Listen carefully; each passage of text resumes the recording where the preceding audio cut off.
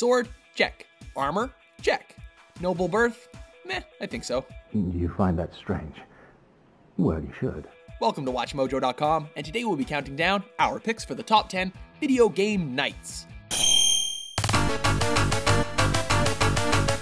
For this list, we've selected the most valiant and well-known video game nights, but there can only be one entry per franchise, and they have to have originated from video games, and actually be some form of knight.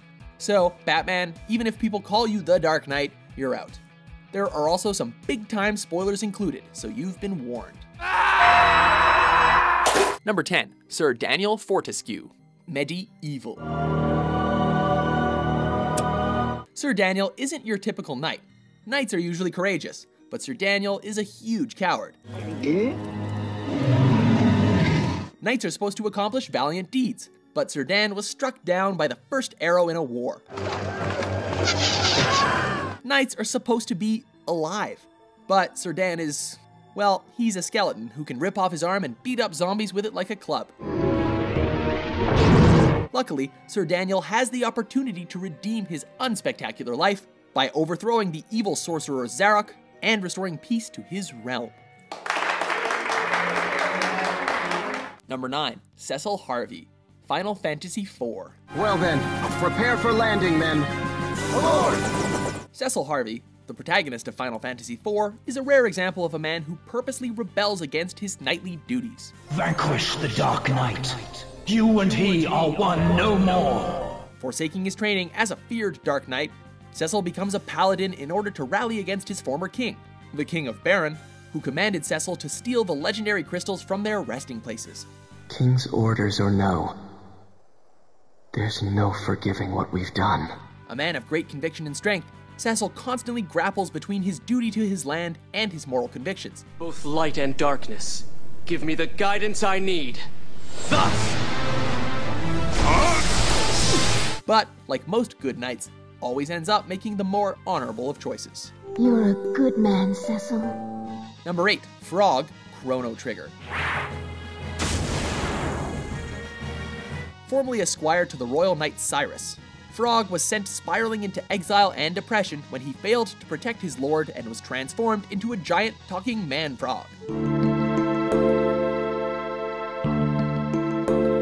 Possessing the ability to wield the legendary blade Masamune, Frog becomes a powerful knight in his own right during the quest to avenge his fallen comrade and protect the queen.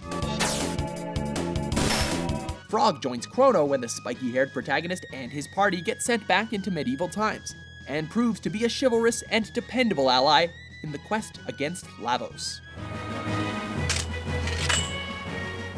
Number 7, Esbern, The Elder Scrolls V, Skyrim. No, that's not me. I'm not Esbern. I don't know what you're talking about. As one of the last surviving members of the Blades, Esbern has the unenviable task of protecting Skyrim and its rightful ruler from unspeakable evil. There's no time to lose. We must locate. Let me show you. I know I had it here somewhere. Esbern is the Blades' archivist, and has spent much of his life studying the prophecy predicting the return of the dragons and of Alduin, the World Eater. The dragon who devours both the living and the dead. Seeing the prophecy unfolding before his very eyes, Esbern takes the Dragonborn, that's you, under his tutelage to prepare him for the war at hand. The Blades' archives held so many secrets. I was only able to save a few scraps. A loyal and noble soul, Esbern does whatever it takes to save Skyrim, including sacrificing his own life. The dragon is upon me, fire and darkness descending like a thunderbolt. Number 6, Chrom, Fire Emblem Awakening. Chrom is a knight, but he's also a prince. Despite his royal heritage, Chrom is a man of the people and does whatever necessary to defend the citizens of his land. Lisa, you better stand back. When the Plegian army begins amassing troops, Chrom, with the help of his loyal fighters, the Shepherds, begins a resistance effort. Chrom wields the legendary Falchion, a mighty, unbreakable sword that can cut through most enemies with ease. Where did you get that? There's no way. A talented fighter, loyal companion, and honorable man, Chrom exemplifies all of the qualities of a great leader. Give me your hand. Number 5, Dirk the Daring, Dragon's Lair series. A fantastic example of a classic knight. Dirk the Daring is tasked with saving Princess Daphne from the clutches of the evil dragon Singe and the wizard Mordroc. You want Daphne? Go get her! Despite the fact that all of his fellow knights were killed in their attempts to save the princess, Dirk forges on through precarious dungeons and dangerous situations with great courage. Though sometimes he might seem like a little goofy and uncoordinated, luck and bravery always win out in the end, if you have enough quarters. Number 4.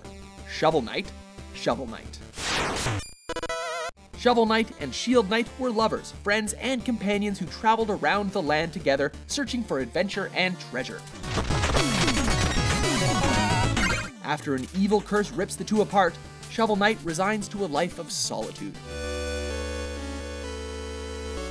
Now, with the Enchantress holding power over the land, Shovel Knight must set out, break the curse, and discover the whereabouts of his long-lost love.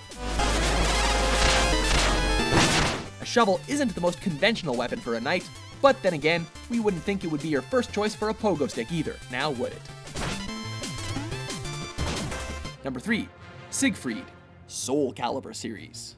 I'm done with nightmares.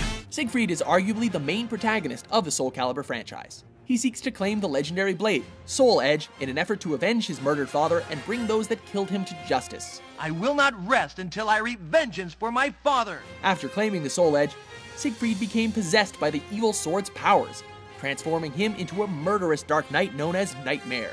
Totally not like Darth Vader.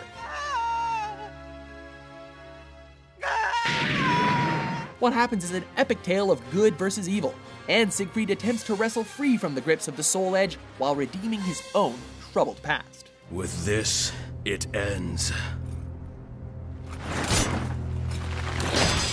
Number 2. Meta Knight, Kirby franchise.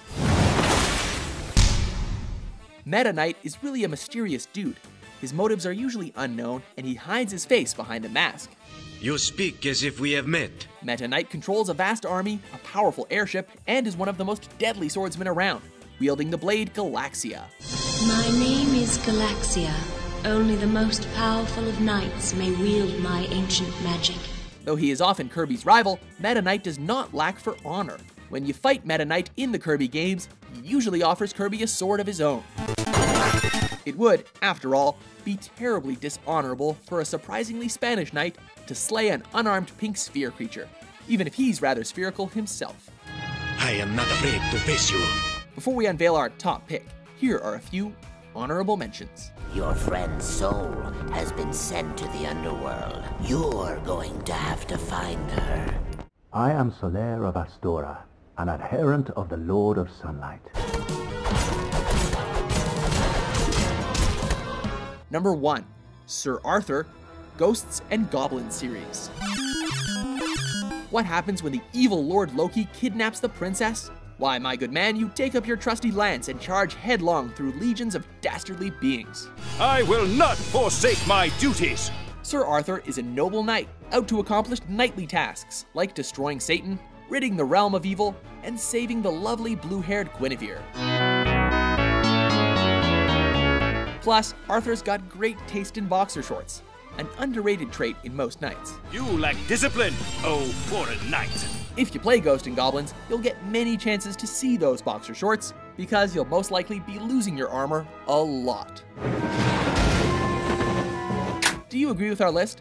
You must be blind. Which knight did thee wish to look upon? For more chivalrous top 10s published every day, charge over and subscribe to WatchMojo.com. My life is not for your taking.